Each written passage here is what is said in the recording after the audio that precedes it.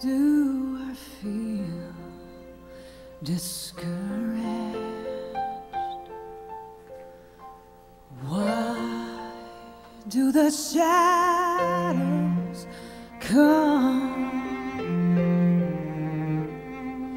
And why does my heart feel lonely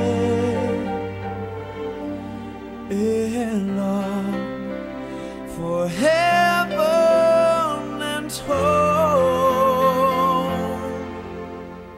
When Jesus is my portion, a constant friend is He. His eye is on the sparrow, and I know He watches me. His eye is on the sparrow, and I know He watches me. So I sing because I'm happy, and I sing because I'm free. Yeah, His eye is on the sparrow, and I know He watches me. So I sing because I'm happy, and I sing because I'm free. Yeah, His eye is on the sparrow, and I know He watches. And I know He watches, and I know He watches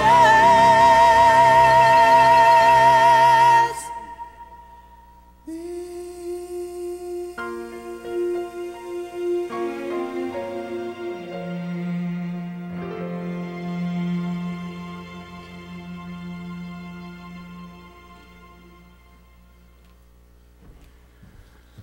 We have come together this morning to remember and to honor the life of Dorothy Dot, known by her friends and family Ragland, and to share our love and our support with the family in this time of her homegoing. Dot was born here in Vinton, and not long after that the family moved to the Thaxton area, right around Shady Grove. Most of you know that.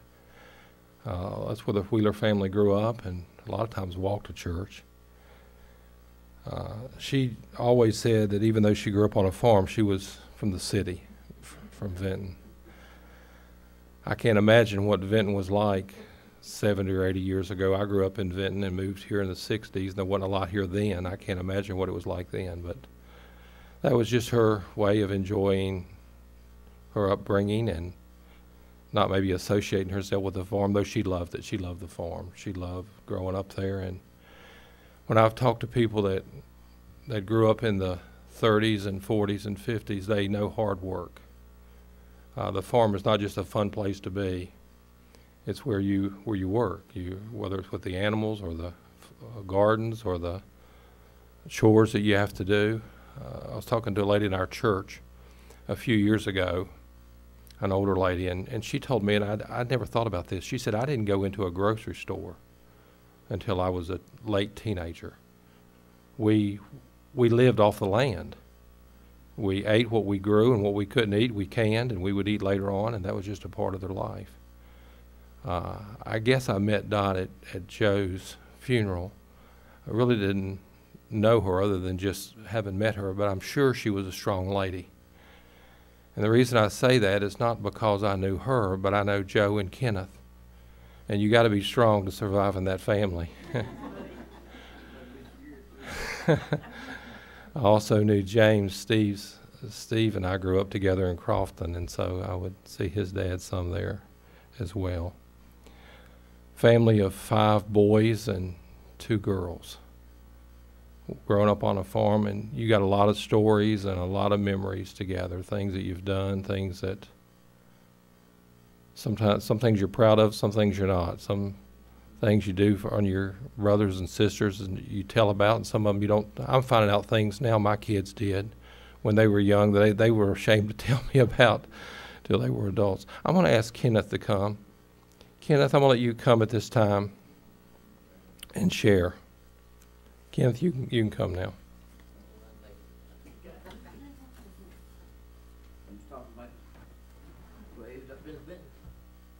My 2 brothers used to ride a homemade wagon down Washington Avenue. I guarantee when I went by Vinton, 4 days of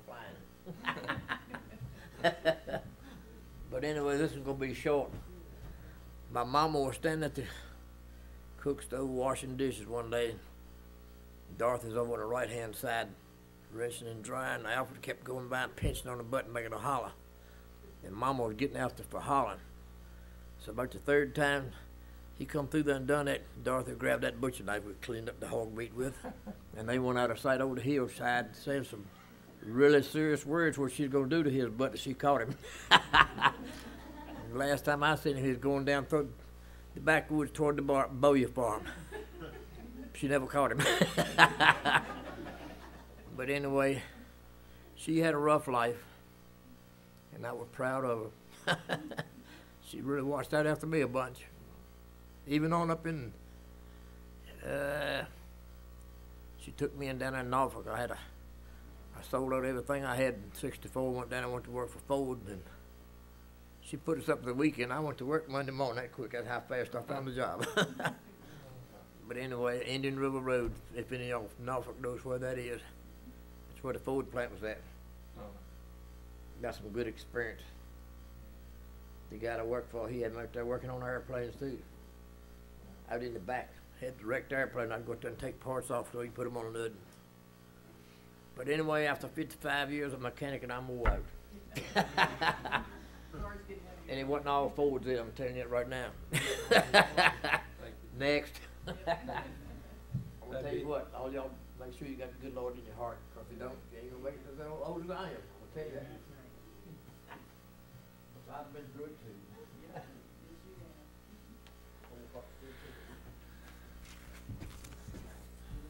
Those are typical Wheeler stories. I'd like to see them going down Washington Avenue on that way. I'll let that thing went through the holler. That was way after my day. As a teenager, Dot took a job at American Visco here in Roanoke. And the family was so gracious to write out a lot of things about their mom and things they wanted to share. And so Dot was coming home from work one day with a coworker, I believe, and was introduced to Delmar, which instantly it was obvious that she had a love for him or a liking for him, and he did for her.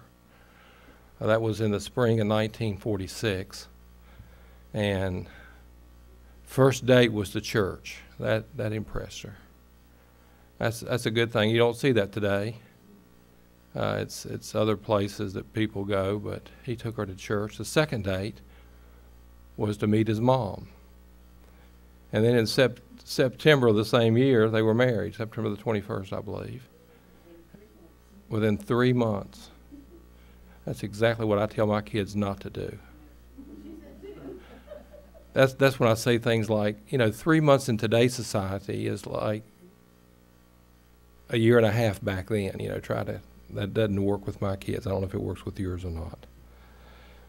But they were blessed 44 years together, and were blessed with 3 children, with Pam and Dale and Lori. I I often say at funerals that our loved ones live on. You know, we've come here to remember Dot's life and share some things about her. But her body is here, but her soul and spirit are with the Lord. But our loved ones live on. They live on in our hearts. Nothing can take that out. They live on in our memories. They live on in eternity. And I believe they live on in the characteristics of their kids. And I had the opportunity to meet with the family, and especially had spent some time with Pam yesterday. And I know from experience that our parents' lives rub off on us. Some of what we are is what we appreciated about our parents.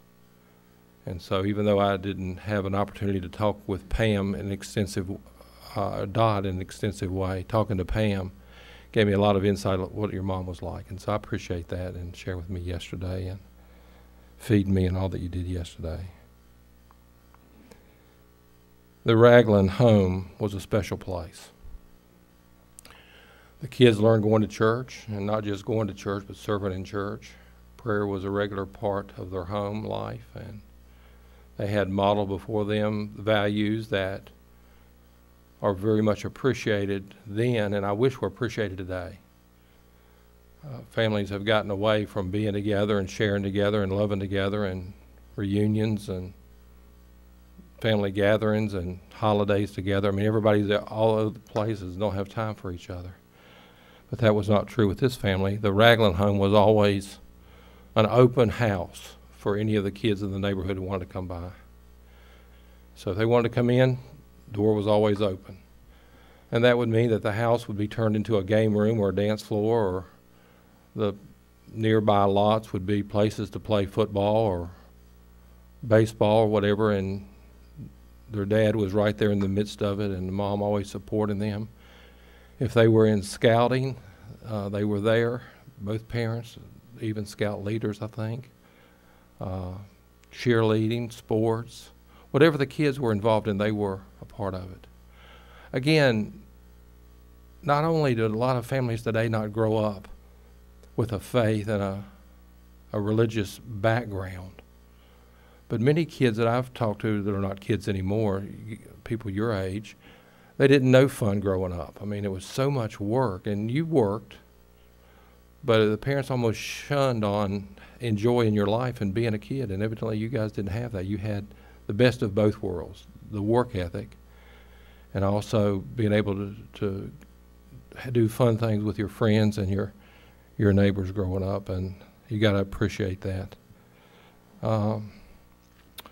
One of Dot's goals was to get her GED and be certified as a nurse, and she was able to do that. And as I shared with the family yesterday, as they were sharing with me, and as I read over some things that they wrote, it was very evident that Dot had a great love and compassion for people, a very giving spirit, others before herself. You know, it was said of Jesus that he came to serve and not to be served.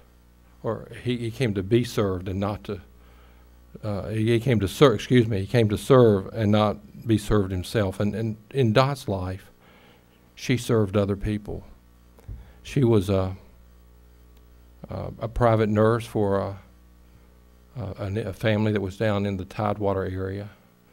When Delmar worked for the railroad here in Roanoke in the early 50s, there was a big, huge layoff, and so wasn't a lot of jobs that paid a lot of money, good money here in Roanoke, and so he moved to the Tidewater area. And that's where most of the family grew up for many years. That was their life and where they made their careers.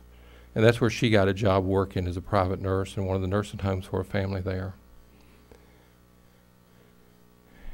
At age 52, her husband began to develop Alzheimer's and probably dementia. And in those days, in the 70s, it really wasn't well known, that disease and how to deal with it.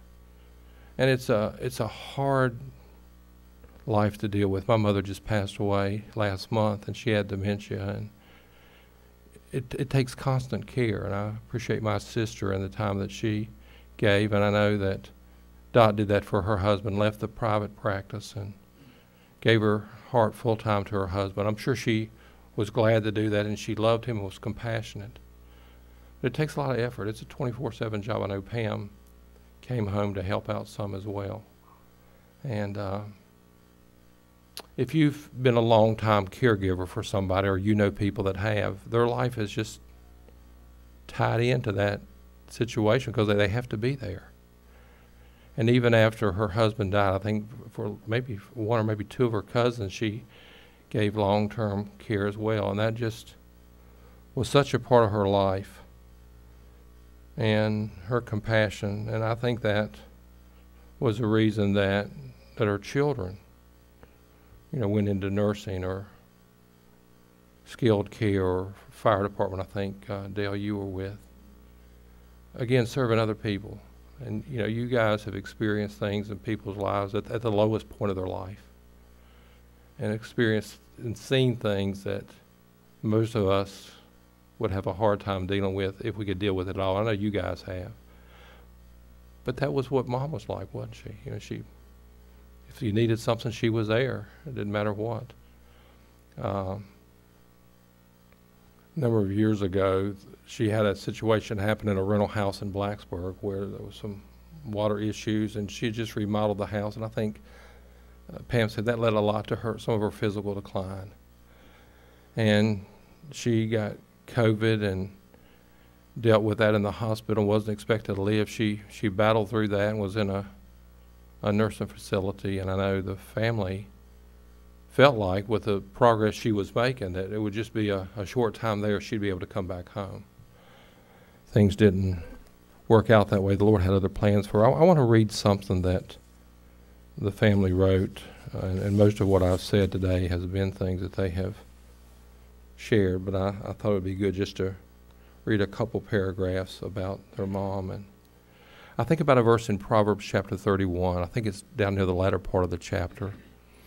Proverbs talks about a virtuous woman, a hard-working one that always cares for her household and makes and supplies for their needs and cares for her husband.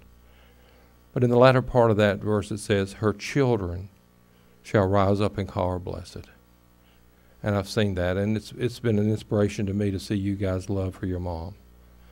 And not everybody has that, and you know that, but I don't think, and I've had parents that love me as well, I don't think we can appreciate people who've not had that. I mean, we understand it, but I'm glad that you guys didn't experience that in your life, that you knew the love and the work ethic and the morals that your mom had.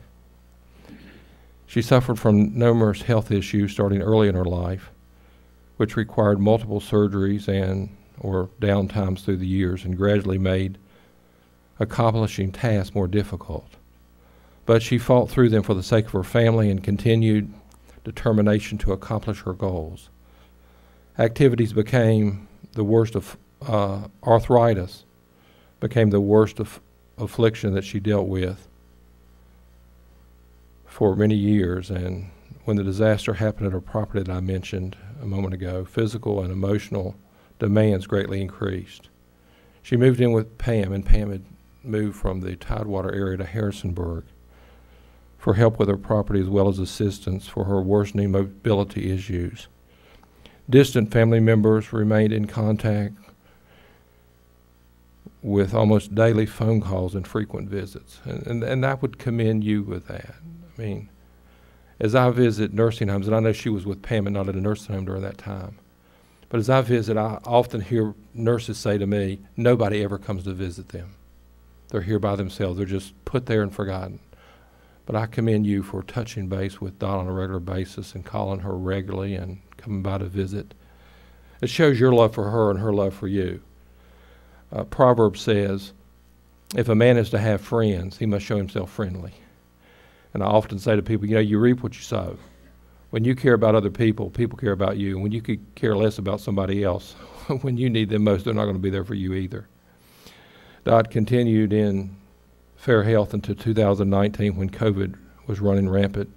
2 infection and worsening of a heart condition put her in the hospital, nearly dying multiple times while in the hospital for over 2 weeks. She was discharged on hospice at the Sunnyside Community's, the top 5 rated retirement assisted living long-term care facility that was near Pam's home in Harrisonburg.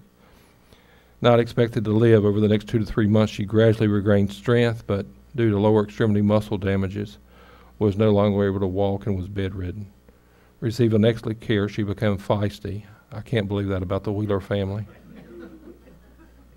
Adopting the staff as their extended family and enjoying interactions with the therapist. And it goes on to share about the fire department and friends that she made there that she would consider her children, and she loved studying her ancestry and going to visit in cemeteries. And I don't know all about her life, but you have your memories, the things that are special to you about her life.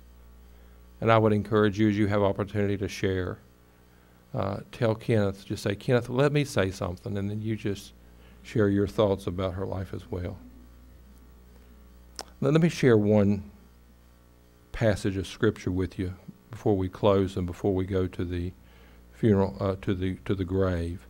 And when we leave today, we're not going to go in a procession to the cemetery. Most of you know where Shady Grove is. We'll just meet the people there and do the service there when we get at the cemetery on our own. The Pharisees were the religious elite of Jesus' day.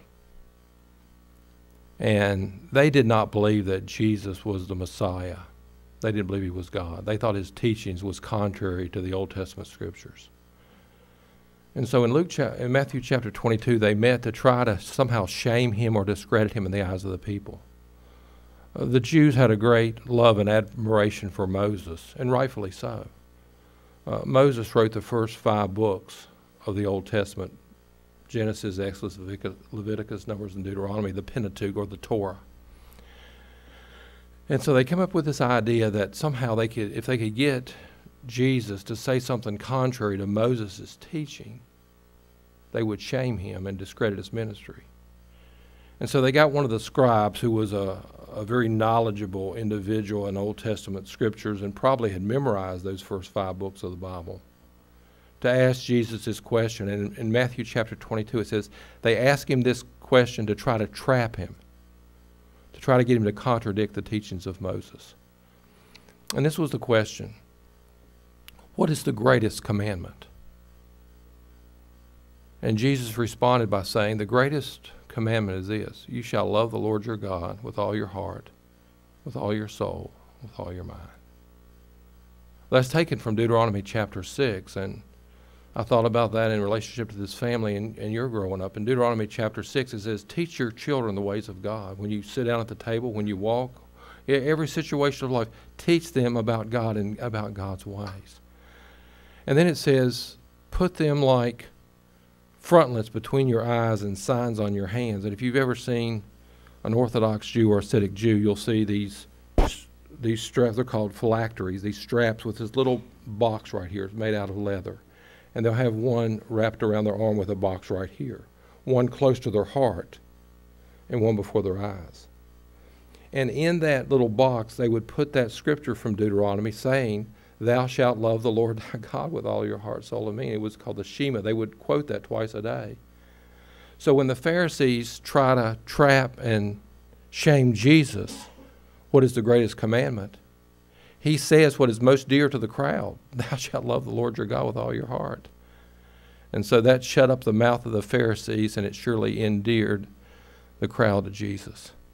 And then he said, the second is like unto it: love your neighbor as yourself. The reason I shared that passage this morning with you is because that was characteristics of Dot's life. She loved the Lord, and she loved other people. So it would be proper to say, in all the paths that God wants us to take in our life, to love the Lord and love others, that's the path that she chose. That's the life that she lived. That's the admiration that you have for her, that she loved the Lord. I think she was saved at Shady Grove years ago. She loved that church. Even though she'd been away for many years, she still loved this area and loved where she grew up. And I think even later in life, rejoined the church and did a lot to help the church through the years. Kenneth said when he was walking off the platform, make sure you know the Lord. And I hope you do. Not just know of the Lord. I was talking to a guy recently who had served in Vietnam. And he told me about a situation he had in a foxhole where somebody threw a grenade in, one of the Vietnamese, and he was able to throw it away before it detonated. And he said, God saved me. And he said, I always thought that's what salvation was. I thought salvation was God physically saved me. He said, but it was later after I come home that I realized that salvation is not God delivering me from a bad situation, but it's putting my faith in Jesus Christ and Him alone. There's a lot of people who believe in God and believe in Jesus, but they've never accepted Christ into their life as a personal Savior. And even as a Christian myself, having received the Lord as a young child, I'm still challenged by this passage. Do I love the Lord my God with all of my heart, with all of my soul, with all of my might, all of the time? If you're like me, the answer is probably no. Still have a ways to go.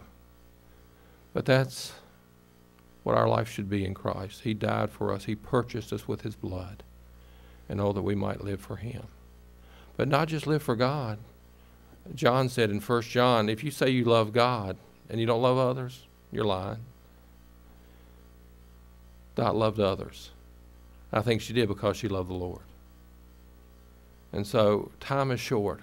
7 siblings. She was the oldest. Most of those, with the exception of Kenneth, have gone on. Life moves quickly, doesn't it? It's just a moment. 5 years, 10 years, 20 years, 40 years, 50 years. They just go by. There's a poem that I think about often. It says, only one life will soon be past. Only what's done for Christ will last. And so as we come to remember Dot's life this morning, remember her love for the Lord and her love for others. And may we model that in our own life, realizing that our time is short. And many of you are doing that, and praise God for that. What a legacy she has left, as her life has influenced many others, and will continue to do so even past today. Shall we pray together? Father, we thank you for loving us, and I thank you for this family as we've gotten to know them through the years, just a special family to us, and we know some of them much better than others, but we come to a time like this and we have fond memories, and we've looked at pictures of Dot's life and things that were special to her.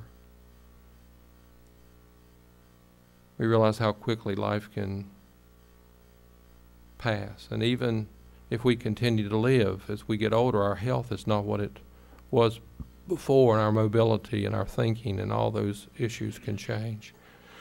So while we have strength in our life, we ask that you might help us live for you. And Father, if there's somebody here today that they believe in you and they believe that Jesus died for them on the cross, but they've never committed their life to Him, help them to do that. And Father, for those of us here today that are Christians, help us to live for you in this short span of life. May we have an influence and a value system and a commitment to you and others that Dot had. We pray this in Christ's name. Amen. We're going to have one more song, and then we're going to make our way to the cemetery. If you have any questions, you can ask one of the staff as you exit today. Amazing grace, how sweet the sound that saved a wretch like me. I once was lost, but now